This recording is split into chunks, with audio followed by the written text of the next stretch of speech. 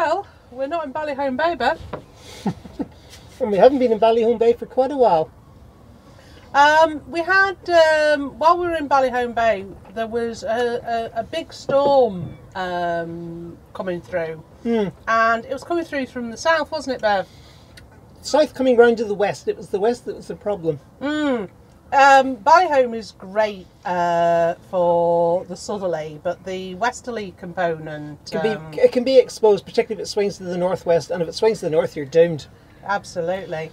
But it was getting really, really risky being at the anchorage. So what we decided to do is to use it as an opportunity. And we came back to the marina. And we spent a week doing jobs, haven't we? We have, and none of them particularly major significant, but just sort of like little things that we're just annoyed with and things like that. We just wanted them done. So yes, we'd failed to grease the top bearing on the sail, and it's the one that's exposed to the weather, and so we've done that today, and it was filthy. It certainly was. Another wee job we've done is we finally put the backstay line on. Yep, we've got the washboards under control now. Yeah, and I've just did a whole host of tiny little things that just needed doing. So this is what we did. Is there progress happening? Yeah, well, while Beverly's ranting, trying to do the door. No, Beverly's given up on the door, totally. Beverly has given up on the door. I've been doing lots of little things. So our splicing practice rope is now a new fender rope. So I've done that. This is an IKEA bag, and that's going to be our new sail bag. But just so that sail bag for what? For our cruising shoot. Thank you. So this is our cruising shoot sail bag, but so that I don't lose the bag over the side, I've just added a clip so that when you come up to the rail, you'll just clip it on, and then when the sail's out, it's not going to fly off the boat. So I've done that.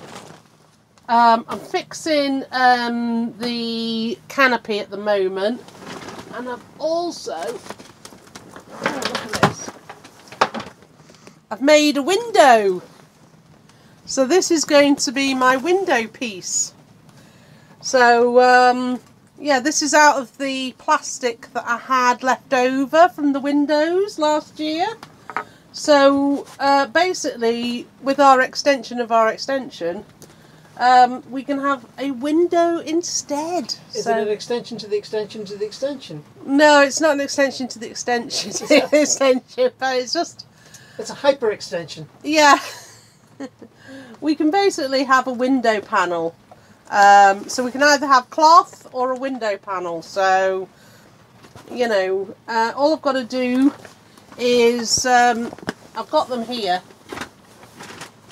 is basically I've started one, but I've got to size it all up, is these little toggles.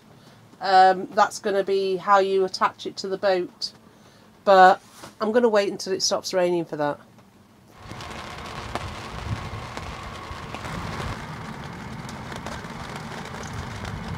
Okay, so we have an additional update. Oh yeah, I've also been making these, this is how I attach our extension to our extension. Basically it's just a penny washer, a little bit of cordage, and a anorak toggle, bit of sewing, and basically that goes through these rivets, well, no, grommets is the right phrase, goes through the grommets. We'll call them O-rings next. Yeah, it goes through the grommets. And then you just pull it up with the anorak toggle. So I've made a few of those. Well, my very simple window looks like it will work. So that, you know, when it's a rainy day, we can actually add some more light. And for plastic that was not doing anything, then you know, at least now I've put it into good use. I do have another little project that I might do with it, but we're going to have to wait for a rainy day for that one. But you never know. But Beverly prefers these longer toggles because they're just easier than the short ones which I've used over there. So Beverly just wants me to make more of these. But that's dead easy.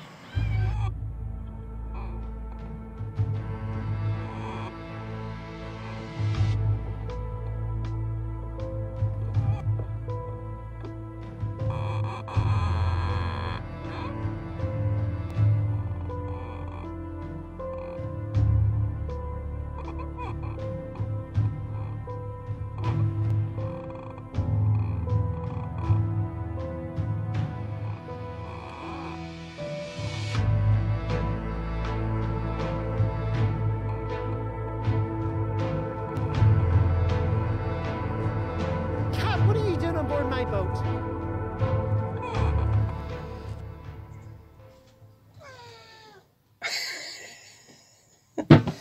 Go on.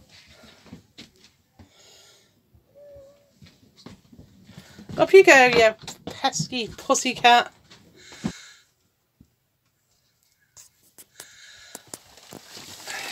Puss puss.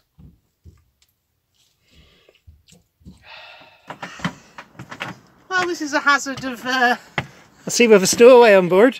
Yeah, we do. Anyway, let's get rid of it. I do like cats though. Okay, pesky.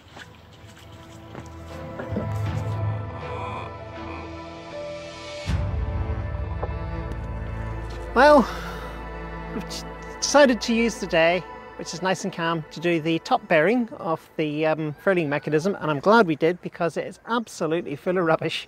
So I'm just picking out the old used grease which has gone hard. I'm cleaning it with white spirit, and then what I'll do is when I get it fully clean, I will put some new fresh Selden grease in and we'll hoist it back up. We're not taking the sail off.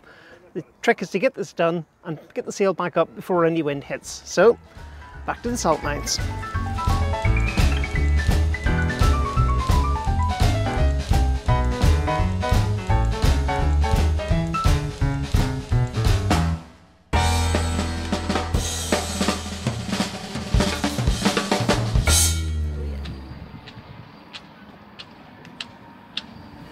The new backstay looks very smart. What happened to the old one? It was like cardboard. We were thinking of using it as a dog rope, but it was so stiff and so horrible. It was just, it had to go off the boat, and when we say that, we say get the grot off the yacht. And when we had it loosened, I mean, we had it completely off. Yeah, we put a rope in so that the safety line, but we didn't really need it. But we both felt a lot happier.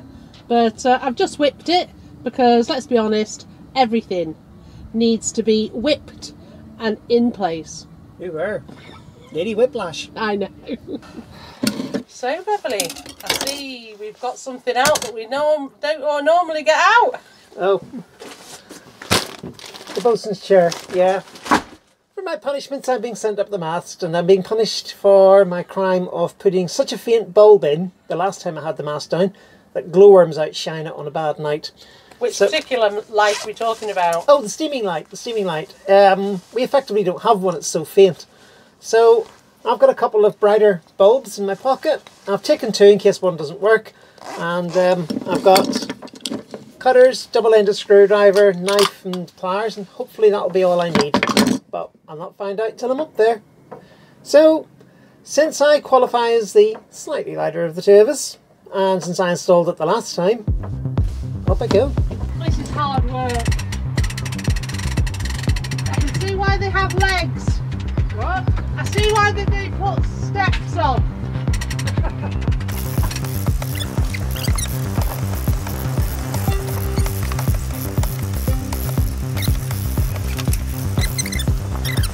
I've been looking after the halyards, so what I've got is this red halyard, That is actually on the winch, and that is the main halyard that is lifting up Beverly, and that's the halyard that we use for our cruising shoot. This blue one, okay, that is our mainsail halyard, and that's currently our safety line, so it's locked off. You can see it's all locked off, so it can't go down. But I've been pulling on that while lifting Beverly. It would have been better if I could have had it on both on the other side, but we just needed the red one. That was a better line than the blue, than the green, because. Okay, so I'm going to stop yammering and put on the steaming light.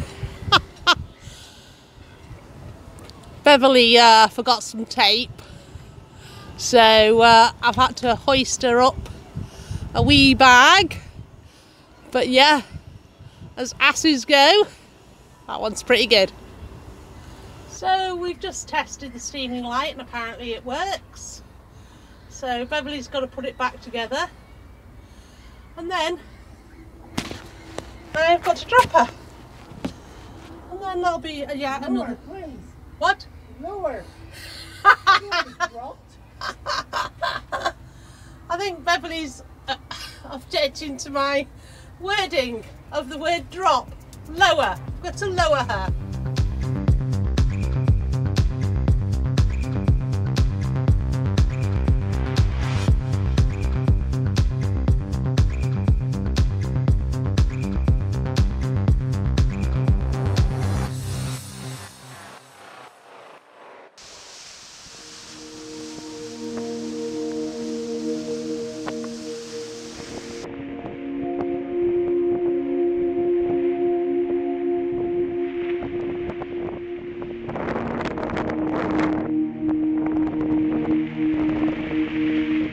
Somebody did make a suggestion to me the other day when we were getting bashed in Ballyholme Bay about why don't we come into the long haul?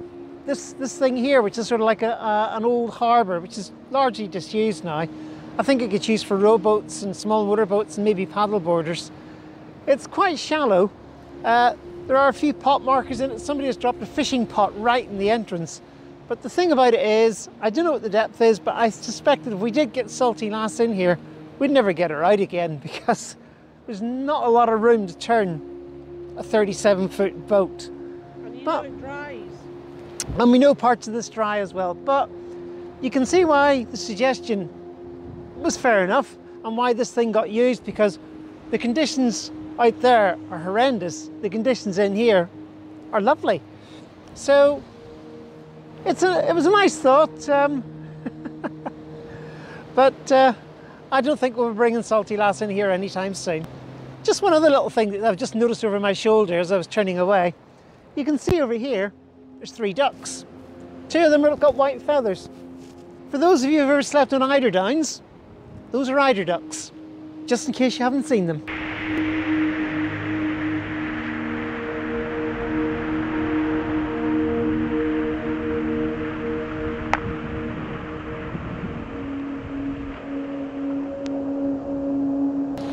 Well, we're still in Bangor, and this is one of the reasons we're still in Bangor. The weather has just been persistently from the south, and it's been stormy and it's been gusty. It's now shifting around to the north, and we're hoping that that means that very, very soon we can get to go. But we're not going out in this. It's spectacular to watch. It's lovely to see the waves coming up and the white foam and everything. It's just breathtaking. But it's not really something I want to be sailing in. Not today at any rate. Not ever, actually. But yeah, we're just going to enjoy the sunshine and the waves and a bit of fresh air. And hopefully in the next day or two, the adventure will begin. A bit delayed, but weather is what it is, and it's a sailboat. You can't fight the weather.